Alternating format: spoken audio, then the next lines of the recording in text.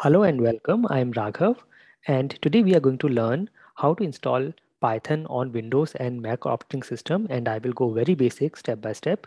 So let's get started. Step number one is we have to check if Python is already installed on our system or not. So in case you are on Windows, you can open the command prompt, and here you can run the command Python space hyphen hyphen version. And if it says Python is not recognized as an internal or external command, that means Python is not set up on the system. We can also check pip space hyphen hyphen version, and this will show the pip version. And if Python is not installed, pip will also not be there. Pip is the package manager for Python that is used to install, uninstall, and manage Python packages. So on my Windows, Python is not installed. If you're on Mac, you can go to the terminal, and here the same commands Python space hyphen hyphen version and pip space hyphen hyphen version. So in case of Mac, for me, Python is installed and it is showing me all these versions. So here, let me show you the steps if Python is not installed. So we will go to the Python website, that is python.org, and go to the downloads page. And from there, we will download Python. So let's go to, I will just search for download Python. And this is the link. This is the web page for Python, python.org/downloads.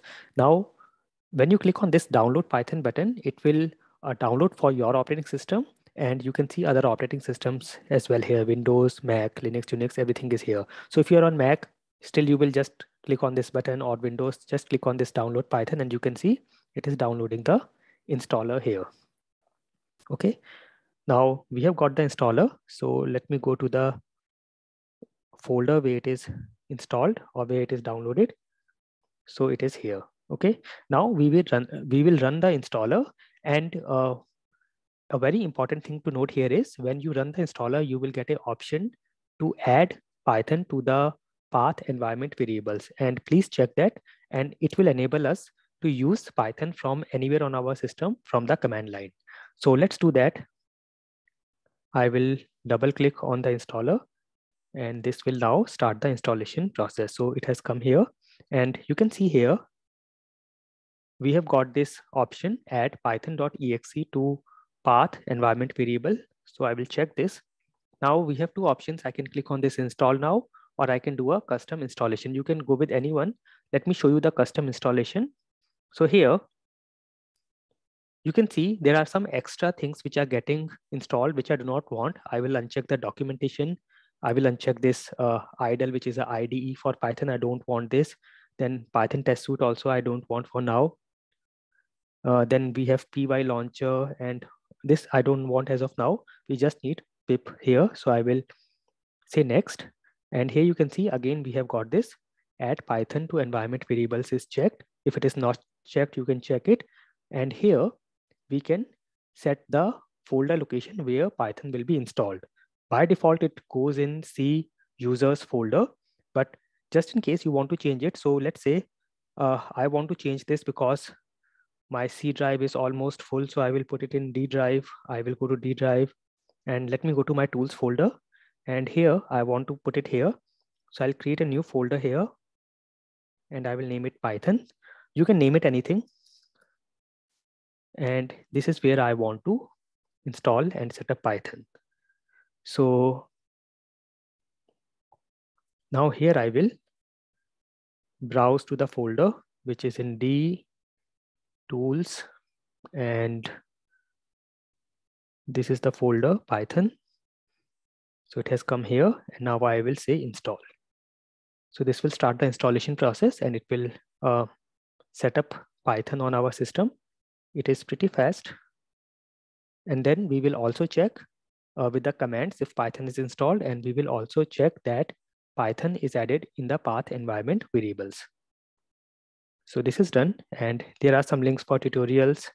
I'll just close this, and you can see on this folder, all the folders and files of Python has come here.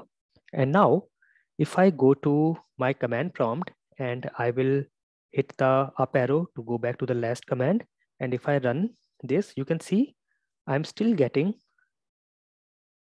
this that Python and pip is not recognized as internal or external commands. And this is because this command prompt is still maintaining the old session. So I will exit from here and open the new command prompt. And now I will say Python space -- version and pip space -- version. And this is running.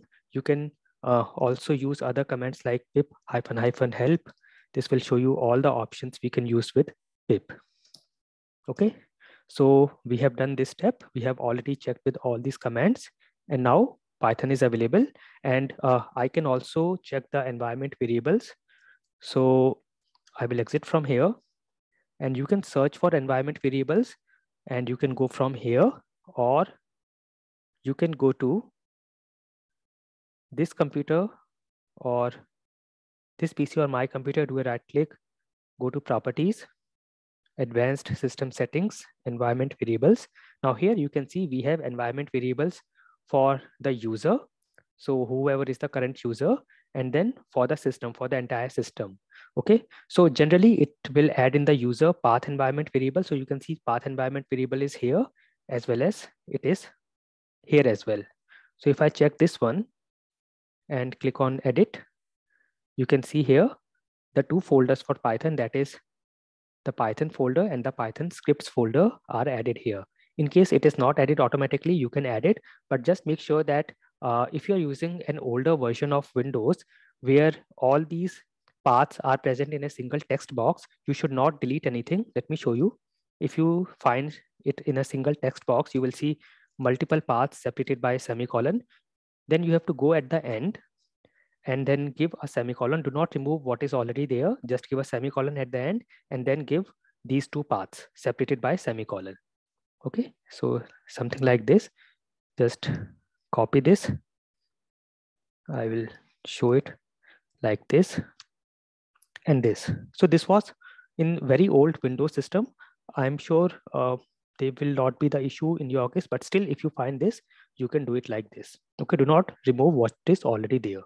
Okay, and similarly, just in case you want to add these to the path environment variables of system, you can go to path and edit and then just click on new and add it. And if it is the older system, just go to the end and add the two paths. Okay, and it will do it automatically. So even if you are on Mac, you should not have to do it manually. And this is how you will be able to set up, install and set up Python on your operating systems, on your system and on your machine. So I hope this was very useful. If you have any questions, any doubts, you can let me know in the comment section. I will put all the notes in the description of this video, and I will see you soon. Thank you for watching and never stop learning.